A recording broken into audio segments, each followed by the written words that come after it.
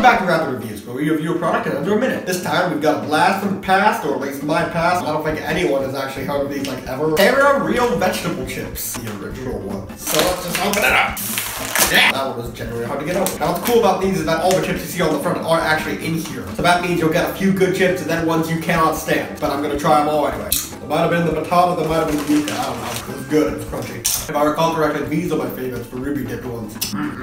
Now, it may look like I'm crunching on autumn leaves, but actually these are pretty good. They do have a nice crunch to them, but they also have a very nice natural flavor. A little bit sweet, the slightest bit salty, some of them more so than others. I don't like these are my least favorite. Oh wait, no. These look salty, they're just soft and suck. All the chips in here are 100% unique, but each of them have enough of their own identity where I can safely say that this is basically the trail mix of the chip world. Feel free to pick them up if you see it. I can guarantee you'll like at least 50% of what's in here.